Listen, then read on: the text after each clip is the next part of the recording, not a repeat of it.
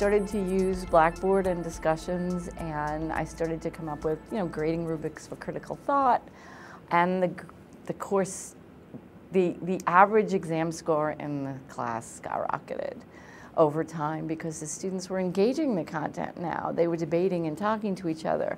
They do that anyway outside the classroom, but you don't see what's going on. So this was a way for them to do it. I have a rubric where, they can see how they can get an A on a discussion board if they, in addition to doing the research tasks and doing their own posts, if they comment on other people's posts, then that boosts their grade. So I just, encourage them. I know that other people have a set model where they say, okay, you have to post X number of times, and then you have to respond to someone else's post 2 times. So they actually structure it so that the students are required to respond to one another. I leave it up to them how much they want to respond, but obviously I encourage responses. I also respond to them as much as I can myself. As long as I don't wait until the very last minute, as many of them do, to get all of their posts in before the deadline for the discussion board, then I can actually respond individually to each person as I would in a face-to-face course, where you always want to, acknowledge someone's comment.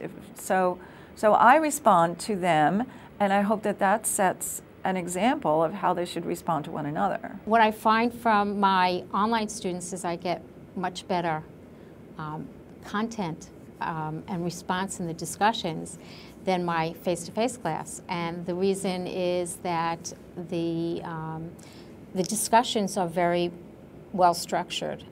They have to make their first response by Thursday. The module opens on Tuesday morning at 9 a.m. and they have to make their first response by Thursday at 10 p.m. Adding meaningful content, and then they have to make three responses by Sunday. And that also has to have meaningful content. They have to bring links in and articles to support what they're saying. And then on the final day, on Monday, they have to write a conclusion.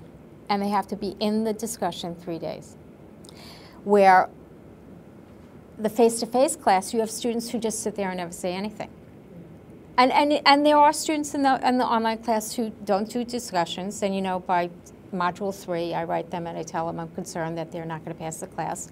But in the online class, they know what they have to do. I mean, it's right there. And so they know that if they don't do it, they're going to not get credit. In the face-to-face class, I walk in and I say, okay, discussion's 30% of your grade, and I sit and we start a discussion and I look around and there are students who never say anything. In the discussion forums, where you participate, you interact with students, I found that instead of just asking them a question, I give them something to do. I give them a research task that is, just a single step. And so that they are commenting on what they've done.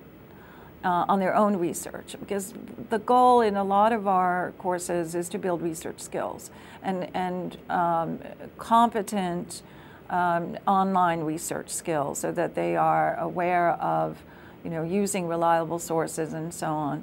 So I think giving them something to do as opposed to just an open question works, or at least it has for me.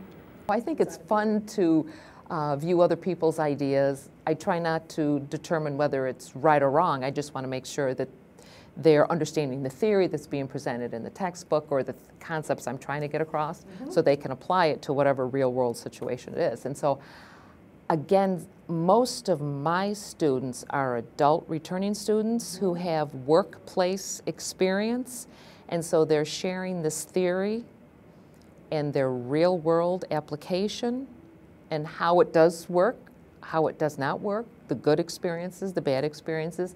And I enjoy seeing that. I enjoy reading about it and how people share and learn from each other.